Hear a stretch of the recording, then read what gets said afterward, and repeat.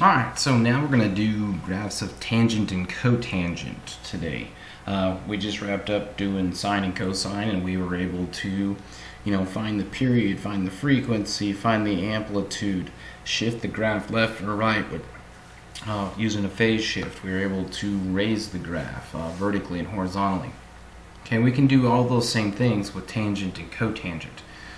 Alright, understanding sine and cosine will really help us understand tangent, and understanding tangent helps us understand cotangent.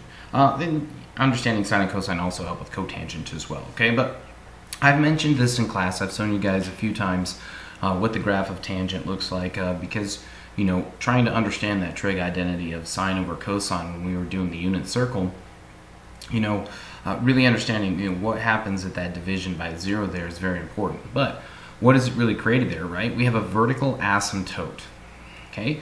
It's the graph of tangent. The values get infinitely close to that point, but they will never be at that point. Those happen every single time we have division by zero.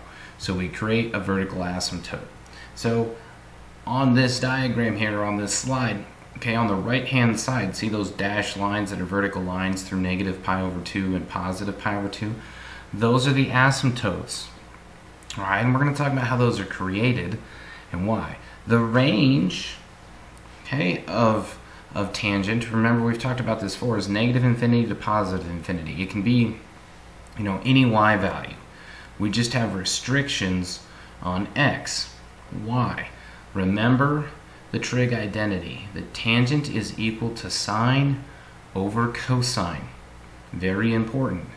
What happens, because cosine is in the denominator, we get division by zero every single time that cosine is zero. Where does cosine, where is cosine zero? Cosine is zero at pi over 2, right, at 90 degrees. Cosine is also zero at 3 pi over 2, or 270 degrees. So anytime cosine is zero, tangent is undefined. That happens twice in one complete circle. So that's why graphing tangent and cotangent is a little different.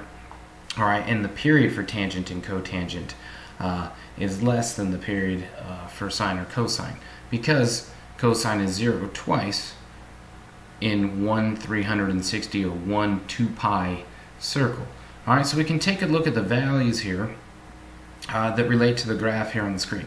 So what's in the middle, that's what might show up on your calculator. So if you're in radian mode and you go hit y equals and you type in tan x, okay, or tangent x, and you hit zoom 7, okay, so that's zoom trig, it'll put it in that window there for you and you'll be able to see it. Now some of the newer calculators literally show the asymptotes, okay, but on our screen cap here, there is no asymptotes. You can kind of see where tangent goes all the way to infinity and then all of a sudden starts at negative infinity. There's not a connection point there because there's division by zero. You cannot cross over an asymptote. Alright, so just remember that. So it is always discontinuous, and how do we know how often it's discontinuous? By 2n plus 1 times pi over 2.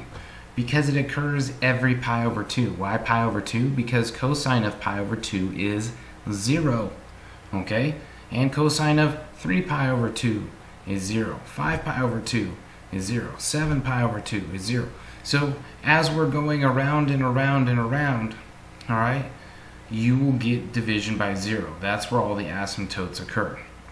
So in this case, alright, if n is 0, okay, if n is just any integer, so if n is 0, alright, we have 2 times 0, which is 0, plus 1, which is 1 times pi over 2. Well, cosine of pi over 2 is 0. What if n is 1? We have 2 times n, which is 2, plus 1, which is 3. 3 times pi over 2 is 3 pi over 2. Cosine of 3 pi over 2 is 0. Alright, how about if n is 2? 2 times 2 is 4. 4 plus 1 is 5. 5 times pi over 2 is 5 pi over 2.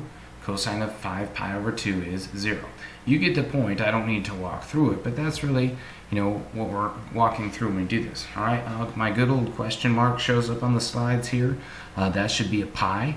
All right, so its x-intercepts are the form x pi, and its period is pi.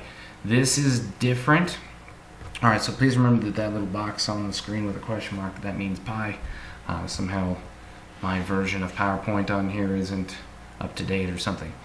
All right, so period is pi, whereas with sine and cosine it was 2 pi, right? They would repeat every one circle. Well, tangent can repeat every 180 degrees, okay? But we're 0 at pi over 2, 90 degrees, or 3 pi over 2, 270 degrees. All right, since the graph of tangent really has no amplitude, all right, we can put a number in front of there like we did with sine or cosine, but it just really expands it. It either is going to make it kind of get fat or get it skinny faster. All right, so there is no max or min value on tangent because the range is from negative infinity to positive infinity. All right, and it's symmetric with respect to the origin, so we consider tangent odd. Remember, if we graph this around the origin, and I fold the top part of tangent over the y-axis and over the x-axis, it laps on top of itself.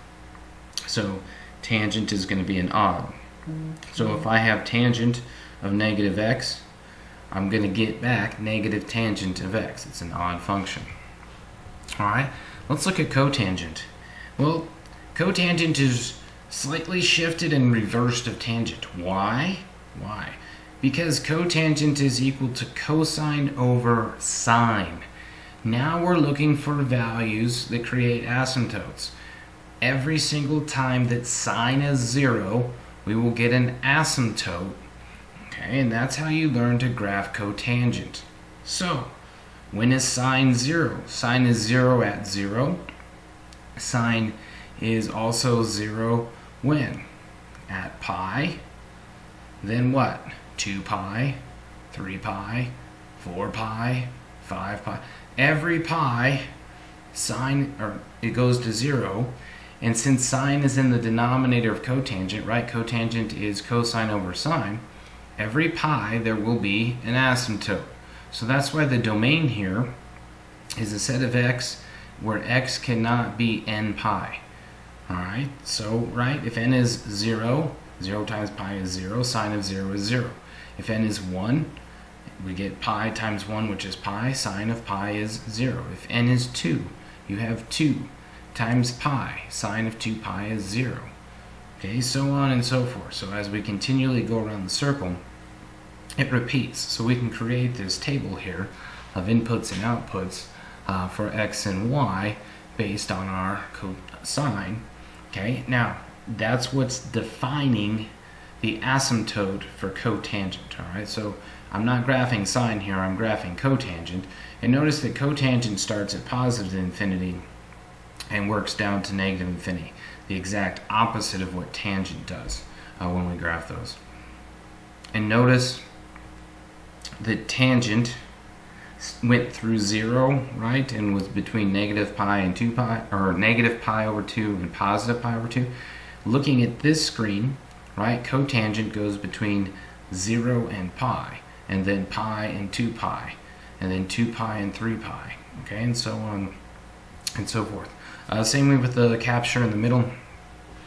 Alright, when you graph that, you'll graph 1 over tangent in your calculator, and you'll hit zoom 7. Alright, that should be zoom trig. If not, double check me on that one, and then you'll be able to graph it.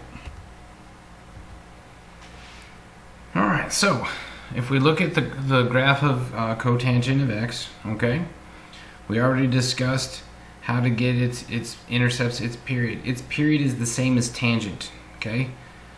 So tangent, its period is pi, so is cotangent, okay? The bullet point down here is incorrect. It should be pi n. The x, 2n plus 1 pi over 2, that's where we find the x-intercepts. Alright, but that should be pi n right there, okay? And then its graph has no min or max, and it's also an odd function. Alright, so if I take cotangent of a negative x in the argument, I get back negative cotangent of x. Alright, so remember, this is the important piece here. You can think of cotangent in two ways. One is you can think of cotangent of x will be undefined when tangent is 0, or you can think of a cotangent as cosine of x over sine of x. I tend to think of the latter one. It works better for me. But when you are graphing this, this is the two possible ways to put in cotangent. You would write it, because remember your calculator only has tangent, sine, and cosine built into it.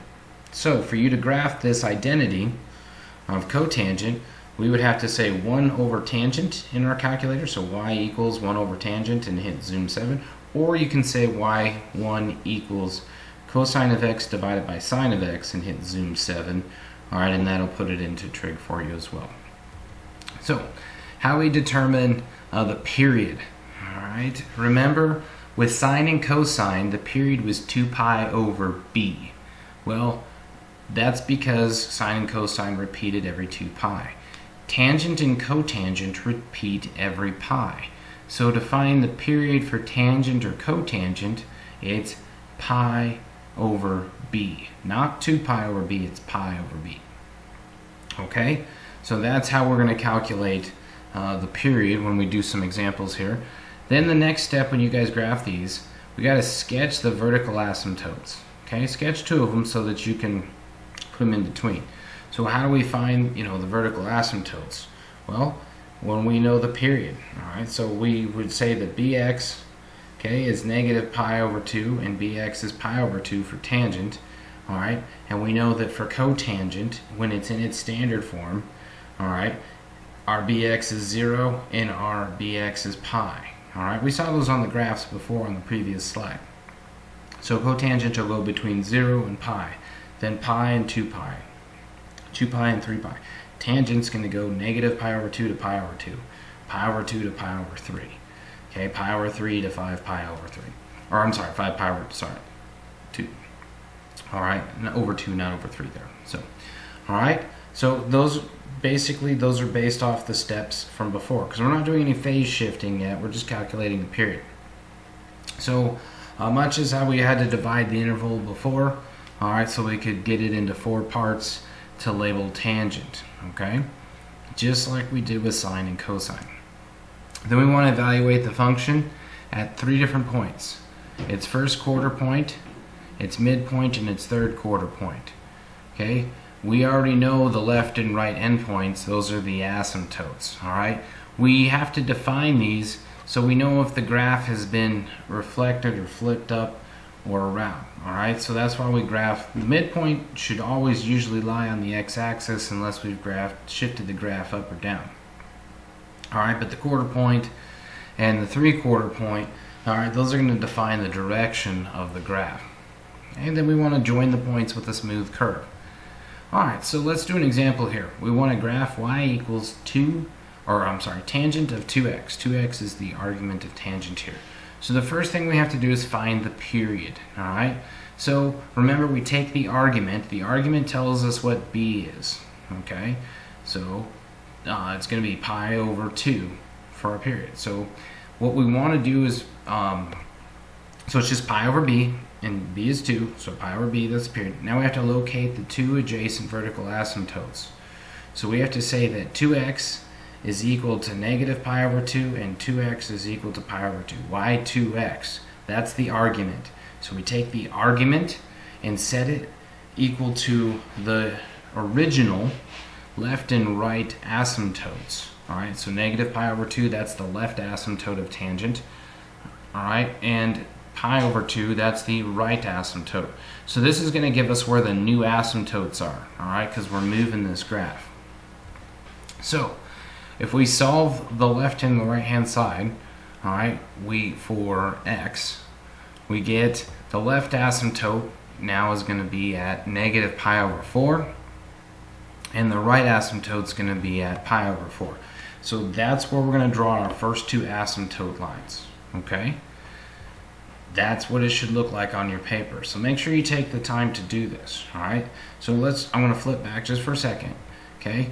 We're going to take the argument, which is 2x, and set it equal to negative pi over 2 and positive pi over 2, and solve for x.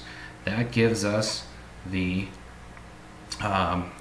asymptotes that we see right here. Okay, now we have to divide that interval into 4 equal parts. So we should be able to find the midpoint, right? Add those two, and divide by 2. And then when we do all this, this is all reviewed from the sine and cosine. You should be able to get these, all right? The midpoint's the easy one. I got to take negative pi over 4 plus pi over 4, all right, and divide it by 2. Well, negative pi over 4 plus pi over 4 is 0. 0 divided by 2 is 0. And then I have to find the halfway point to find the first quarter. So I would take negative pi over 8, all right, or I'm sorry, negative pi over 4 plus 0, okay, and divide that by 2. That's where I get the negative pi over 8. And then to find the third quarter value, okay, I would take 0 plus pi over 4 and divide it by 2, and that would give me the positive pi over 8. All right, so there's where I get my interval parts. All right, so now we evaluate those parts of the interval. So I'm going to plug tangent of negative pi over 8, let me start that one over. I'm going to plug negative pi over 8 into tangent of 2x. I'm going to plug 0 into tangent of 2x, and I'm going to plug pi over 8 into tangent of 2x for the x values. So when we do that, all right, it kicks back where we're going to graph these. Okay, so if we take a look on the graph here, looking at the values, right, if I plug in x, all right, so tangent of 2x, and I plug in negative pi over 8, I get back a negative 1. All right, if I plug in 0, I get back 0, and if I plug in pi over 8, I get back 1. So that tells me how to plot this. All right, so at negative pi over 8, I got negative 1, so I'm going to put a circle there.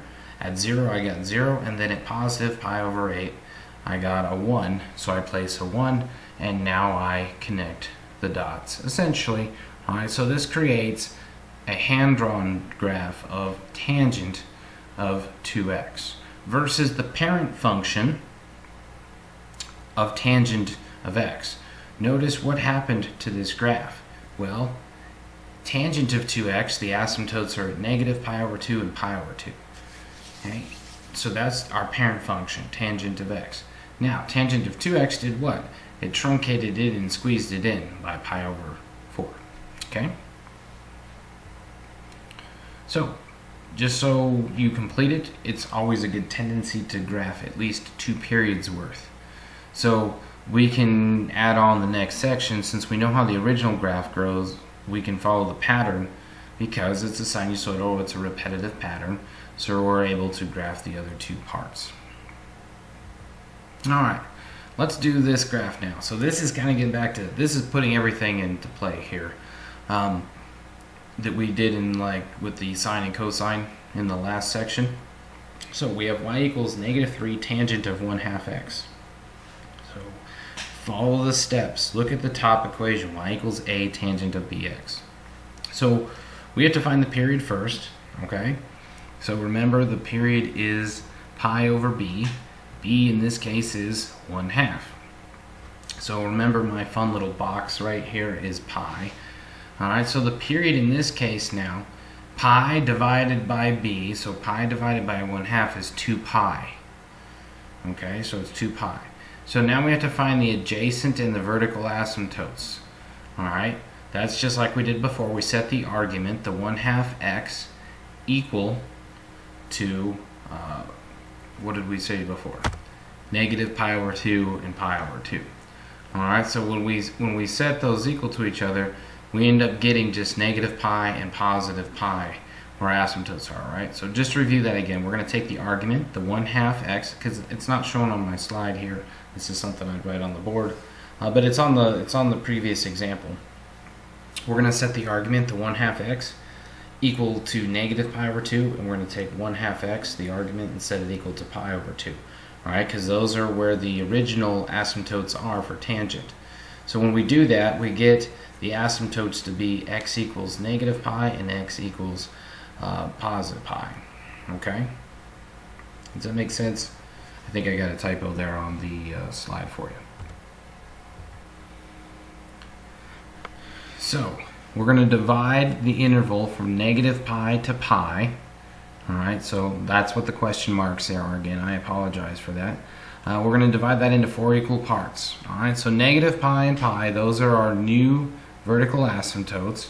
So if I take negative pi plus pi and divide it by 2, I get 0, right? Negative pi plus pi is 0, 0 divided by 2 is 0. So that gives me my midpoint. Then I have to take negative pi, okay, plus 0, my midpoint, and divide it by 2. So that gives me negative pi over 2. And then I have to take pi, or 0 plus pi, and divide it by 2. Okay, that's going to give me my 3/4 part, which is pi over 2. So that's how we get the negative pi over 2 and the pi over 2 there. Alright, then we have to evaluate those points. So I'm going to take the negative pi over 2, substitute it into the original equation, negative 3 tangent of 1/2 x. I'm going to get back 3. I'm going to substitute 0 in to the negative 3 tangent 1/2 x. So that ends up giving me tangent of 0, which is 0. And then I'm going to plug the pi over 2 in to that original equation of negative 3 tangent of 1/2 x, that replace the x with the pi over 2, and I end up getting 3. So that's where the values down below in the blue came from, the 3, the 0, and the negative 3. By substituting in the key points, alright, our 1/4 point, our midpoint, and our 3/4 point back into the original equation to get the y values for when we graph this. Alright, so we're going to plot the points. We draw our 2 vertical asymptotes, our dashed lines at negative pi and positive pi. Alright, and then this graph of tangent normally goes the other way, right? But it's flipped because the 3 in front is negative. So this makes tangent start at positive infinity and end up at negative infinity. So plot the points we just calculated and then connect them with a nice smooth curve. Alright, so we always kind of compare them. The period is large because it's 1/2. So if we take a look back here, right, that's why the period's larger. The normal parent function of tangent goes between negative pi over 2 and pi over 2, but since we have a 1/2 as our argument, we've made the period larger. Okay? So the negative 3 flips it, alright, and also since it's bigger than 1, the absolute value negative 3 is bigger than 1, it actually stretches it vertically as we go through this. Alright, so let's do a cotangent graph now. You know, these are becoming very, very repetitious, pretty easy for us to calculate. So, you know, this is one, hey, maybe pause the video and do this one yourself here. But first thing, alright, we're going to find is the period. Our b here is what? 2. Alright, so we got to go pi over 2. So that's our period now. Alright, and then we have to set the argument, the 2x. Okay, but remember, cotangent goes between 0 and pi now. So we've been setting the tangent stuff equal to negative pi over 2 and positive pi over 2. Cotangent, we have to set the argument equal to 0 and the argument equal to pi. Then solve. Alright, so just keep track that we're going to have to do that in this case. So we're going to take the 2x and equal 0 and solve for x, and we're going to take 2x equal to pi. Once again, my question mark, the box, that's the pi. Alright, so our left vertical asymptote will be 0. Our right vertical asymptote will be pi over 2, because 2x equals pi. We solve for x, so x equals pi over 2. So that's where it comes from. Then the next step, we have to find our midpoint and our 1/4 point. Alright, so remember, the midpoint is going to be 0 plus pi over 2, our 2 new asymptotes, divided by 2. Alright, so that's going to give us a midpoint of pi over 4. Okay, so then I have to take 0 plus pi over 4 and divide it by 2. And that gives me pi over 8, so that's our 1/4 point. And then I have to take pi over 4 plus pi over 2. Okay, because that's where my midpoint is. And then divide by 2, that gives me 3 pi over 8. So that gives me my 3/4 point when I do that. Now that I know my points that I have to evaluate, so I have to substitute in pi over 8 in for x, pi over 4 in for x, and 3 pi over 8 in for x into the original equation y equals 1/2 of cotangent of 2x. Alright, so I'm going to obtain my y values for each one of those. This is just like the other 2 examples. I think you guys can pick this up. I don't need to go into super depth. But when I substitute in pi over 8 in for x, my y becomes 1/2. When I substitute pi over 4 in for x, my y becomes 0. And when I substitute in 3 pi over 8 in for x, my y becomes negative 1/2. All right, so now we graph that, right? Remember, first step is to put our two asymptotes on. The asymptotes are at 0 and pi over 2, and then we plot the 3 points here on the bottom of the slide and connect them. So pretty basic. If you guys have questions on this, feel free, to email me. Obviously, those of you in class ask questions in class. Those of you guys reviewing this at home, you can ask me, email me, let me know. But there's how you would manually plot the cotangent piece. Remember, cotangent starts at positive infinity, goes to negative infinity. So if we look at this, yes, we did the right job here. Okay. Now, what's this one going to do? Remember, this is a vertical shift. These are the easy ones. This just takes the original graph and he's either going to shift it up or down. In this case, it's 2 plus tangent x. So we're going to graph tangent of x and shift it up 2 units. So tangent of x, right, in general, should go between negative pi over 2 and positive pi over 2 for our first period. We're going to take the value at 0 and shift it up 2 units. Okay? It should be pretty straightforward and pretty basic. Alright, you can do this in your calculator as well. Go to y equals, hit 2 plus tangent of x, hit zoom 7, and you can see the shifted graph. And then if you wanted to compare it, go down to y2 and type in tangent of x, and you would see the original graph. And see, this is the original graph of tangent shifted up 2 units. Alright, pretty basic on that one here. But we can also take a look, like I said, on your calculator, so you can kind of see what's going on with the translation and it being up shifted 2 units, and kind of what happens. So, take a look at it. Remember that you need to be in radians and you need to hit zoom 7. Zoom 7 puts it into a trig graphing mode versus your standard graphing mode. All right. So let's take a look at this one here. Right. Remember, from sine and cosine, these get to be the more complicated graphs. All right, and we have to pay attention to finding the b. So now, all right, our parent equation is at the top, right? Y equals c plus a cotangent of x minus d. Now what are we adding? We're adding a phase shift. So we have a vertical shift here of negative 2. Let's just analyze this before we start any work. We have a vertical shift here of negative 2, which means the graph is shifted down 2 units. Cotangent is negative, okay, which means the graph of cotangent is now flipped. So now it's going to start at negative infinity and go to positive infinity. All right. The argument, we have to factor a 4 out. Okay. So we're going to factor out the 4 there so that we can get our b. Or I'm sorry, we're going to factor out a 1/4, not a 4. So all right. So we get our b when we go through there. Hopefully that helps make sense. All right. B. The period is going to be pi because our b ends up being 1. Okay.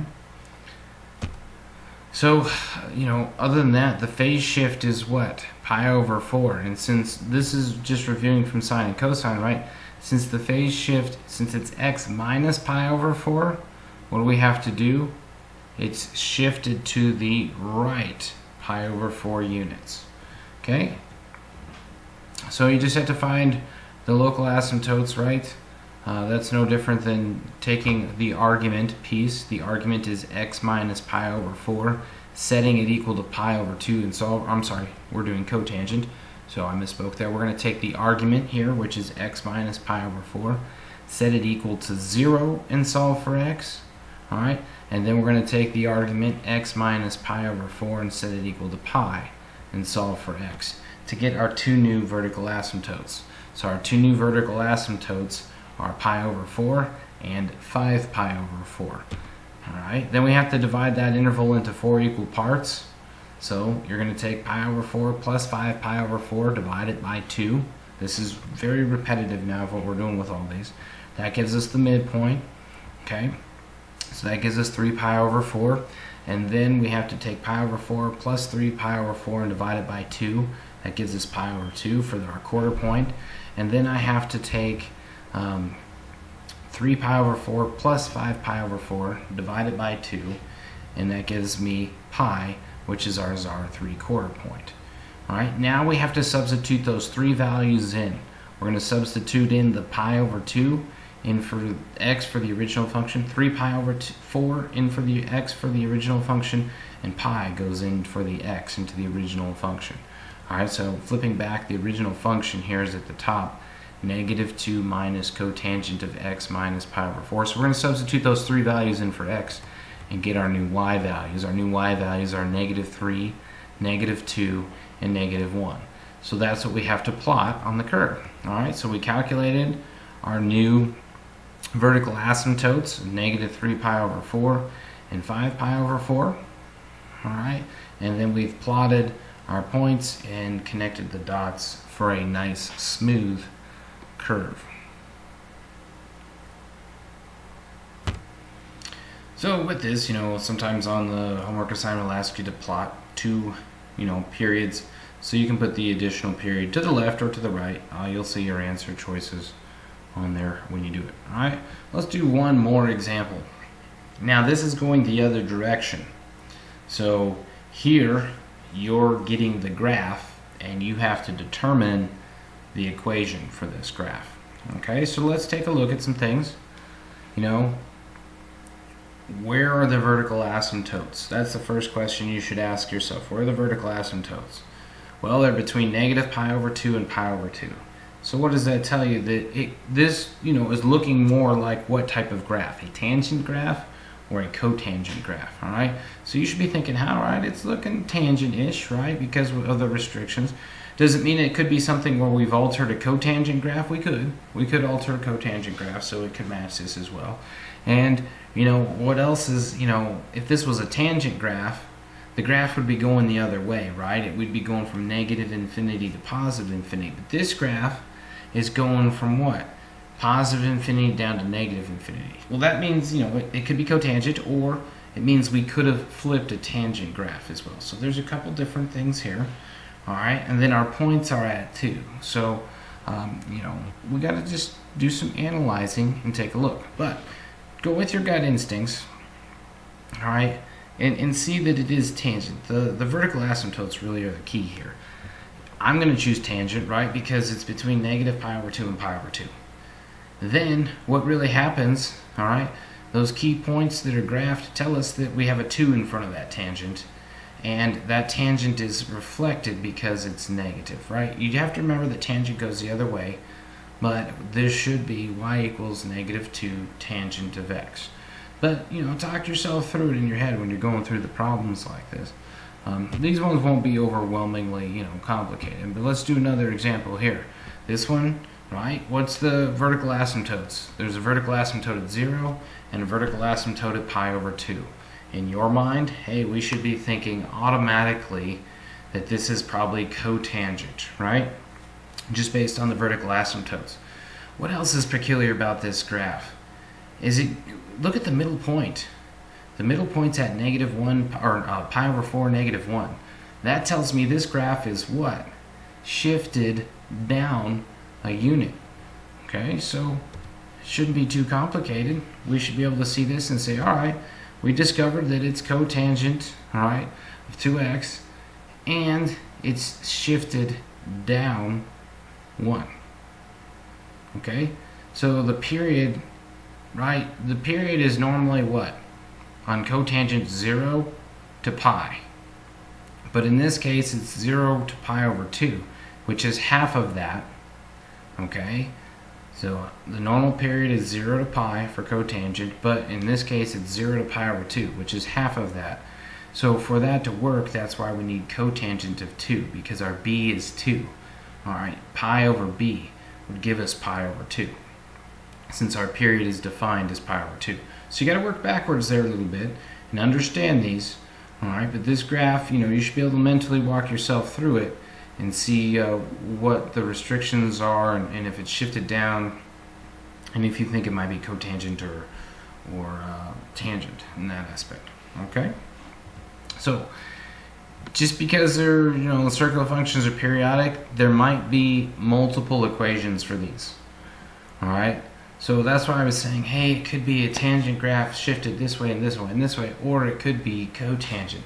So just know the last two examples, there's a couple different ways to write these, and this slide just kind of shows how you can relate the two. okay? And that there are multiple answers, but find the one that works the best and easiest. All right, on your homework, you might be able to work the opposite direction as well. But the two examples we did for 6, it was more or less writing in the simplest form.